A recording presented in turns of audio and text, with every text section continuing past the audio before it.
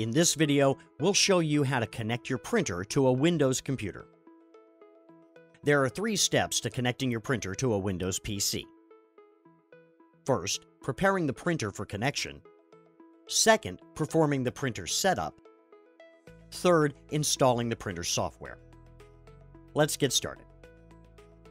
Make sure your wireless router is turned on and properly set up. Now, let's prepare the printer for connection. Press and hold the wireless connect button on the home screen for about 3 seconds. Check that this screen appears. The printer preparation is complete. Now, let's download the installation software.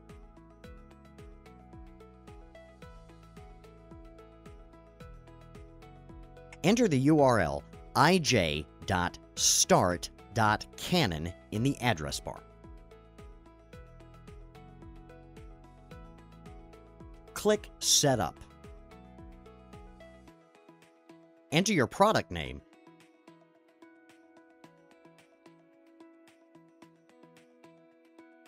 then click Go. If a region selection or country selection screen appears, follow the on-screen instructions. Click Start. Click. If you have already prepared your printer, go to Connect. Click Download. The setup will start automatically. If the setup does not start, double-click on the downloaded file to get started. Next, let's start the setup. Click Start Setup. Click Next. Select your region, then click Next.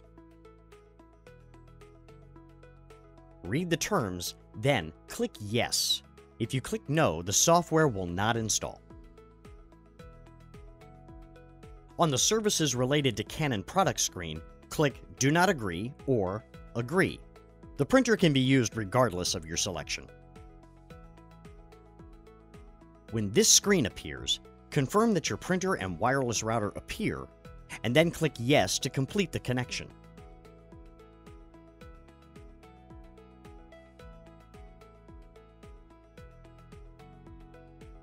Once the connection is completed, click Next. The driver will now be installed. This may take several minutes.